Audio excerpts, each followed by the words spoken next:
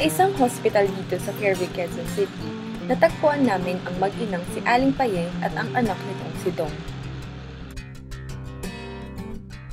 Galing summer pa ang mag-ina at dumayo pa talaga ng Maynila upang magpakonsulta sa kondisyon ni Dong na hindi malaman ng mga doktor doon.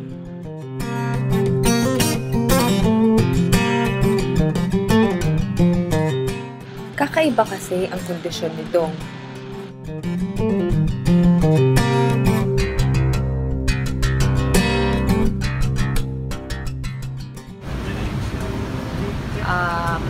Tapos yung nanay ni Dong, napansin namin na maliit yung tiyan niya noon. Pero pagdating ng ilang buwan ay lumalaki. Tapos nagpa-check up kami sa doktor.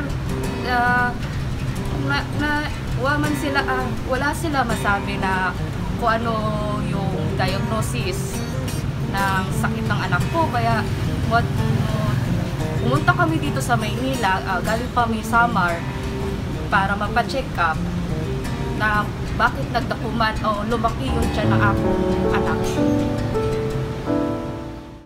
Mahigit 5 taon na ding lumalaki ang tiyan ni Dong. Sapat lang din ang naipon ni Aling Payeng para sa kanilang pamasahe. Saka na lang daw niya paproblemahin ang panghospital, ang mahalaga ay maipagamot ang anak.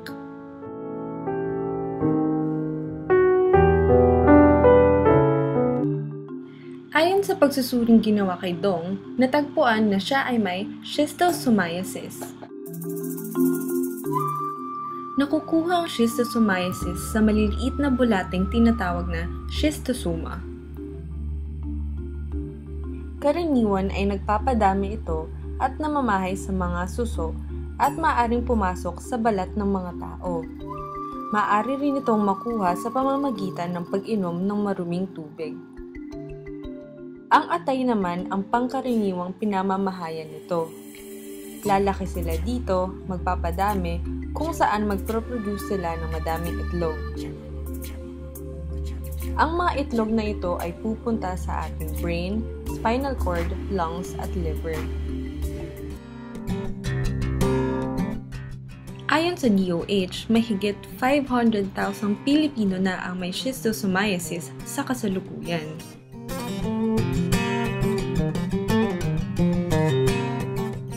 Karaniwan ito ay endemic sa lugar ng Leyte, Samar at Mindanao.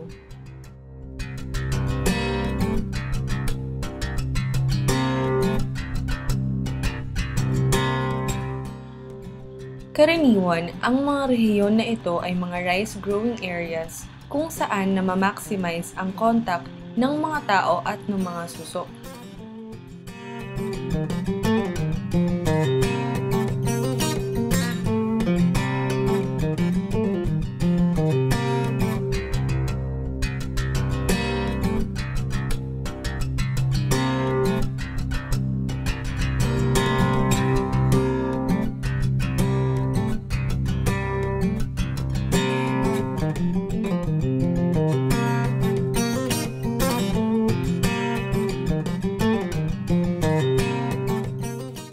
Bukod sa paglaki ng tiyan, isa sa mga karaniwang sintomas ng schistosomiasis ay ang pagtatae at ang pagkakaroon ng rashes.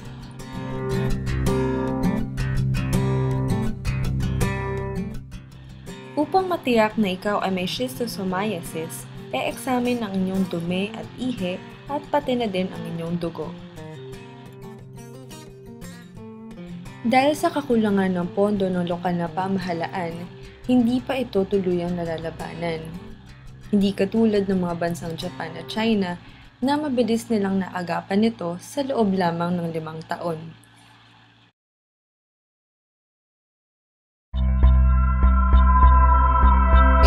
Isang panibagong sakit naman ang tinututukan ngayon sa Davao City na nakukuha raw sa isang uri ng snail. Sa kalusugan ng tao, Basta makapagtala ng schistosomiasis cases sa 10 barangay. Mga batang edad 5 ang hanggang kanyang 14 mga raw. binti. Kasi nagkakarak na yung aking paa. Di maagapan, posibleng maging sanhi ito ng pagkamatay.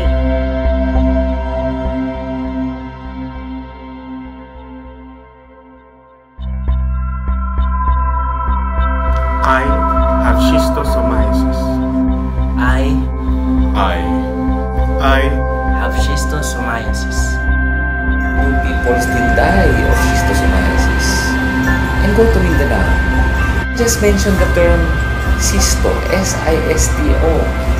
And people will say, oh, that was the cause of death of somebody I know. It could have been somebody's mother, father, uncle, friend. We have schistosomiasis.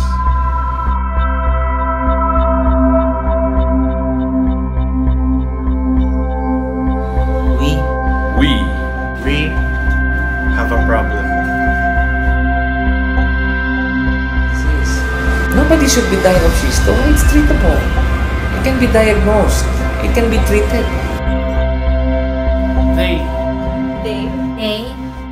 They have a problem.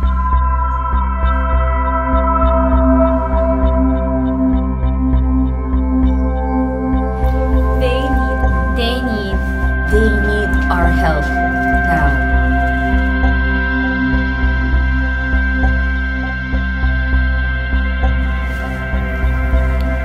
We need help. We need help. We need help. Now. Let's work together. Together.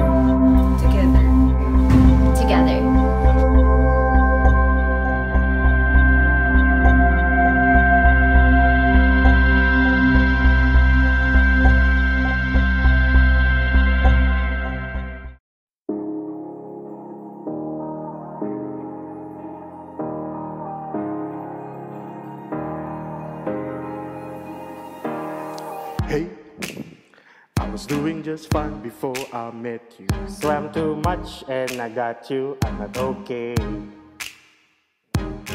Hey, tell your friends it's not nice to meet them. I hope I never see them again. I know it breaks your skin. Moved to the liver with a broken spleen. 4 years no meds, and now lucky finding in the Philippines. I'm bloated. No, I'm bloated.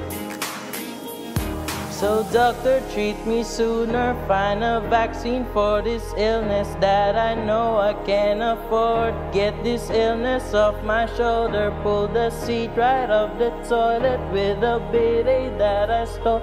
Got this illness back in summer. I am never getting older. Schistosoma, schistosoma, schistosoma, schistosoma, schistosoma, schistosoma, schistosoma, schistosoma, schistosoma, schistosoma, schistosoma, schistosoma, schistosoma, schistosoma, schistosoma, schistosoma.